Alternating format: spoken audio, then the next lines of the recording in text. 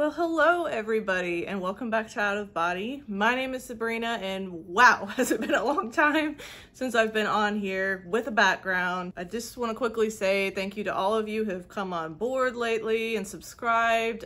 We're 600 strong now. I'm so grateful for that. And just thank you to all of you who have stuck around, who have been here for a long time and been following me for a while, and who've been checking up on me and all of that. I really appreciate it. So today's episode of Haunted Memphis actually surrounds the haunting at Court Square. More specifically, a spirit that lingers around the gigantic fountain that is in the middle of the Court Square. Now, this fountain was donated back in 1876 by city leaders, and it is called the Hebe Fountain. I think I pronounced that right, hopefully. If not, forgive me, but it's H-E-B-E Fountain, and it's named after a figure in Greek mythology, Hebe, who was the cupbearer to the gods. Now, the fountain was made out of concrete and was 6.5 feet deep, and at that time actually housed turtles and large catfish and even supposedly the occasional alligator, which, yeah, that's massive. So the statue is actually made out of cast iron, and the fountain and statue total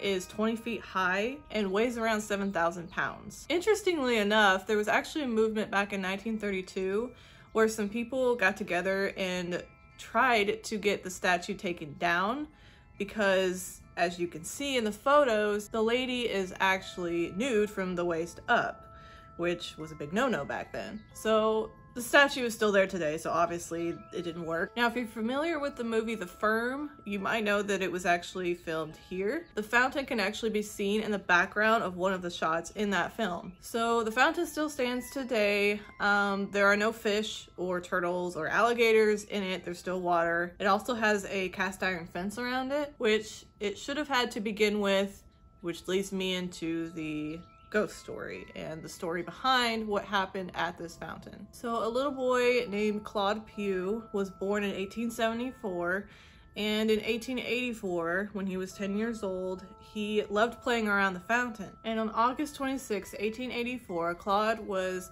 playing around the fountain like he normally would, I assume, and he was playing with a little boat toy in the water, and he was sitting on the edge, because back then there wasn't a fence around the fountain. There was just like a concrete edge, and he was sitting on that edge, kind of leaned over, playing with his toy. And there was a lot of people around. There was tons of people around that could see him and that were enjoying whatever was going on at that time. I think there was some kind of festival going on that day. I'm not 100% on that. So anyway, he was playing with his toy, and at one point he leans over too far and he actually falls into the fountain. Now, most of us would think, well, that's not that big of a deal. Fountains are just like, what, 2 feet deep? Well, as I said earlier, this one is 6.5 feet deep.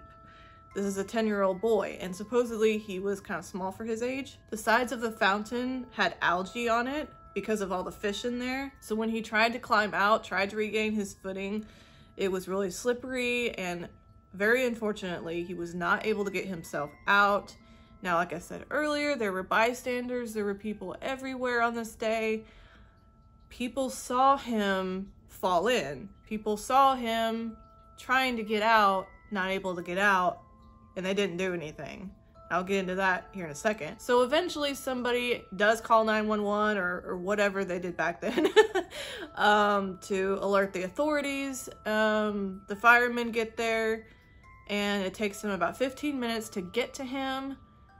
And unfortunately, by then it was too late. Now, Claude Pugh was the only son of a widow, and he is buried at Elmwood Cemetery. So the next day after he died, the Memphis Daily Appeal had an article about what happened there. And in that article, I'm gonna read off what they actually wrote, because it kind of gives you an idea of the reaction of society to the people there that just watched him drown. It says, there were a number of men, women, and children in the square at the time, and not an effort was made to save him. Stalwart men did not move a muscle, but stood silently by with staring eyes and gaping mouths. Their hearts must have been made of stone, and the milk of human kindness in their breasts soured way. More consideration should have been given a dumb beast. So obviously people who, heard about it later were outraged that you know, that there were people there that saw him drown and didn't do anything about it. And still, it just baffles me. Like, I keep saying it, but it just baffles me that that would happen. Like, how could you see any aged person fall into something like that, and especially a child, and clearly not be able to get themselves out, just stand there and watch? I mean, I just can't even imagine. Like, I can't even swim, and I'm like only 5 foot tall, so I'd probably drown in that, but I would still jump in and try to get him out, you know? Now, the other thing that is interesting about the story, but also bothers me as well, is that though he is buried at Elmwood Cemetery, there is no marker at his grave. So he doesn't have a gravestone, he doesn't have any marker on the spot where he resides to indicate that he's even there. Why that is, I don't know.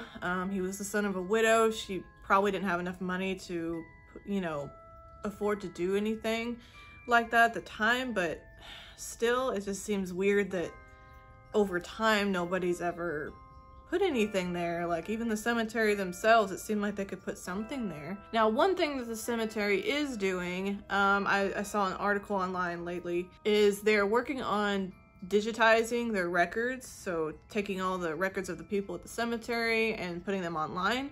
And they actually mentioned Claude Pugh in the article, so I'm hoping that they'll at least let people know a little bit more about him and where he's located there. Hopefully that'll lead to somebody wanting to put a marker there. I don't know, but I hope that does happen, because that's just awful. Like, it's bad enough what happened to this little boy, but the fact that he also doesn't even have a gravestone, like, he deserves that. So I actually heard about this story through Historical Haunts. I never heard of it before this. I went on a bus tour, like a haunted ghost bus tour with Historical Haunts of Memphis, and it was awesome. And it was raining, so we didn't get to see as much as we normally would, but they actually stopped at the fountain at Court Square, and we did get to go out and walk up to the fountain, and that's where we did a paranormal investigation. And so the little boy, Claude Pugh, does still hang around the fountain. I'll insert some footage on that here in a second. So as far as I know, this is a common stop with that Historical Haunts bus tour, where they stop at different haunted places. They actually stopped at a couple places I've talked about on my channel, like the Woodruff Fontaine house, the Mallory Neely house, and places like that. So that was fun, because I already knew a little bit about those places. But this story was completely new to me, so I knew I had to bring it on my channel. So it is said that Claude Pugh does still hang around the fountain to this day.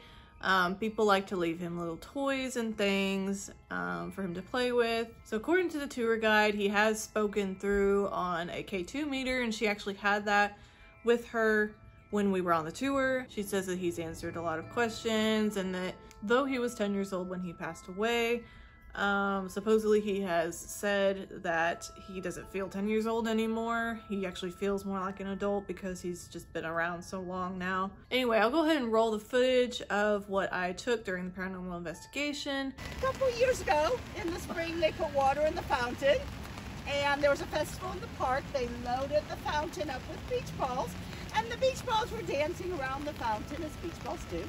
There's a little girl, she says, Mom, there's a boy in the fountain. Mother looks, sees nothing. Mom, there's a boy in the fountain.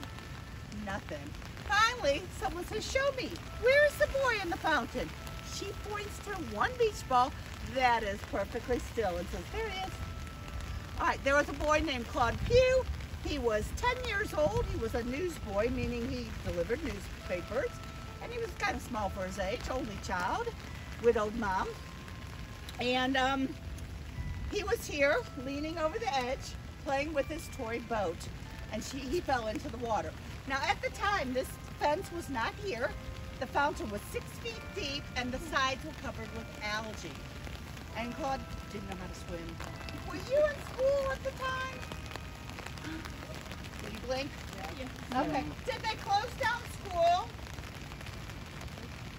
No? No. Okay. Do you have any questions? I've asked him all kinds of questions he's answered. I said Mom was a widow. There is no written fact about that. I mean, I know she was single, but he did tell me once that his dad died of yellow fever, which he died April 1884, which was 6 years after the huge yellow fever epidemic. So, Claude tells me he likes math, Claude likes children. One time there was a birthday party for 11-year-old boys, and he was lighting this thing red all night, and the boys said, "Oh, this is so fake." There was a night where we put a duck was here. I was actually in training, and the rubber duck sat in the corner all night. And then the tour guide said, "Well, I got to get the duck back. It belongs to my daughter." And the duck started drifting away, and somebody's reaching to get it. And she says, "Claude, bring it back." And the duck came back. So, anybody have any questions for Claude? Hey, Claude, have you seen any horses tonight? Did he see any? So they're still riding the rain? He's saying a lot. Are you sensing anything from Claude? A little bit, yeah. What are you picking up? Well, I can just feel like an energy kind of like moving around. Oh, is he moving Yeah, around? kind of like walking around. You know, Claude tells me he likes girls. And last night we had 3 10-year-old boys on this trip. And I said to the 10-year-old boys, "Y'all like girls?" And I'm like, "No, Claude, you like girls?" He like, "Do you like girls, Claude?" I know, that's a stupid question. I've asked you that many times. I know you like girls. So you guys, that is the story of Claude Pugh. That's really all the information I have. There wasn't a whole lot about him other than what happened when he died. But I will say when I was there, I did feel a presence. I actually felt the presence of someone like shorter than me, which is interesting because I can't really tell necessarily, but it felt like a very intense presence kind of to my left. And as you saw in the video, she actually asked me if I felt anything because I told her before we got there that I'm actually psychic and I'm kind of a medium and all of that. So it was nice that she was open to that and actually asked me what I felt. But yeah, I felt him to my left at first, and then I felt him kind of move around throughout the crowd, almost like he was skipping and, you know, kind of just bebopping around, you know, in the crowd, just like a kid would, you know. They don't just stand in one place. I didn't really hear a lot of words come through. You know, I'm clairaudient. Sometimes I hear words.